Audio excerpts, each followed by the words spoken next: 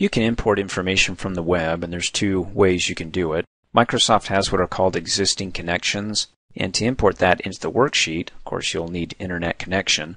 Come up here, click on the Data tab, go to the Get External Data group, click on the drop-down arrow, and then you can see existing connections. Hover over it, it says you can connect to an external data source by selecting from a list of commonly used sources.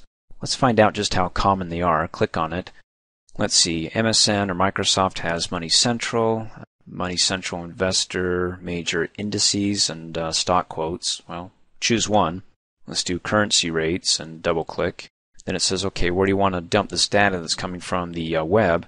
Do you want it in cell A1? Sure. Click Okie dokie and give it a second while it starts pulling that information in, and wow. So we have the rate in US dollars and then per US dollars. So the currency rate, Australian dollar to US dollar. Boy, the dollar's just not doing all that great, is it? In any case, if you want to see the latest changes after you've imported this, you can just go ahead and pick a cell and right click and go down and click on refresh.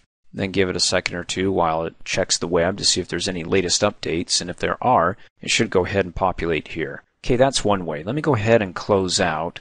Click on the inner X and not save and go File, down to New, and let's do a new blank workbook.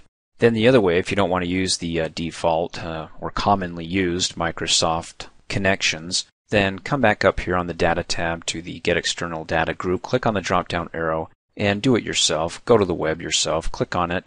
It'll open up a little window, and gosh, you might get some errors. Not everything's bug-free here, so I'll say, yeah, we can continue running the page. Of course, if you don't have Adobe Flash Player installed with the latest updates, then you would go ahead and click yes and follow the prompts. Now, this is my default web page, drudgereport.com. I want to go to another website. Let's go ahead and delete this and go www.msn.com,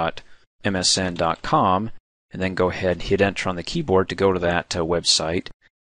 You see these little yellow boxes with an arrow. Up here you got the legend that says you can go ahead and click next to the tables you want to select. In other words, it says this is a table. Do you want to go ahead and select it and have that imported into my worksheet here? Well, I don't want an advertisement. That's kind of annoying. And yes, here we go, the stocks. If I go ahead and you can see when I hover over it, it turns it from a yellow to a green. Go ahead and click it, change it to a check to select that table. So I can get the, I would say the latest updates with the Dow, NASDAQ, and S&P, but think about it. On the website here, it's going to take some time for the information to get to MSN, and then if I go ahead and import that into my worksheet, then it's got another delay. You don't want to base your stocks upon this, but it's informational only. Click on Import. It says, where do you want to dump this? I'm fine with the cell A1. Click OK, and if I need to get the latest change, I can go ahead and right-click on it and go down to Refresh and see if there's any updates. Give it a second or two, and apparently not within that split second. You can also, from the Data tab, go to Connections and click the Refresh button as well. Again, no change. To refresh at any time. And it made a slight change there. It used to be 0.44, now it's 0.04. Ooh, I better get off of this and quit this video before it goes down any further. Oh, and then finally, if you don't want this connected anymore, you can come up here to the Data tab, to the Connections group, click on Connections. There's the connection. Let's go ahead and click Remove. By removing this, it'll separate you, the workbook here, from the data source on the web. You okay with that? Click OK, close out. So if I go ahead and right-click, there's no refresh option because it's no longer connected.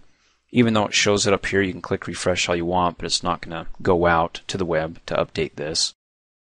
Thanks for watching. Hey, as a quick reminder, if you like my video, please give it a thumbs up. You can also click on me and subscribe to my channel to get notified of the latest videos. And for great specials on my products, please see the description below this video.